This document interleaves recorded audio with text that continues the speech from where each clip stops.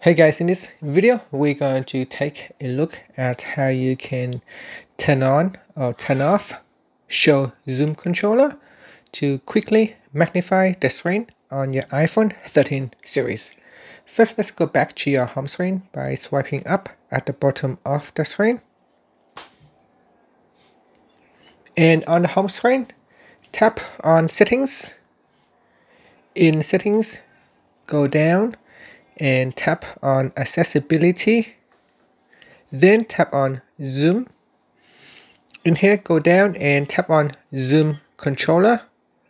At the top here, tap on Show Controller Switch to turn it off, or tap on the switch to turn it back on. Okay, so once it is on, you can tap on the Zoom controller to either open up the menu or to turn on single touch, speak the items on the screen, or you can double tap on it to turn on the zoom window. So in here, once the zoom windows is switched on, you can drag it around the screen and you can double tap on it to turn it off. Now you can also touch and hold on it to zoom around the screen. But that's how you can turn it on or turn off the Zoom controller on your iPhone 13 series. And that's it. Finally, you can swipe up to go back to the home screen. Thank you for watching this video. Please subscribe to my channel for more videos.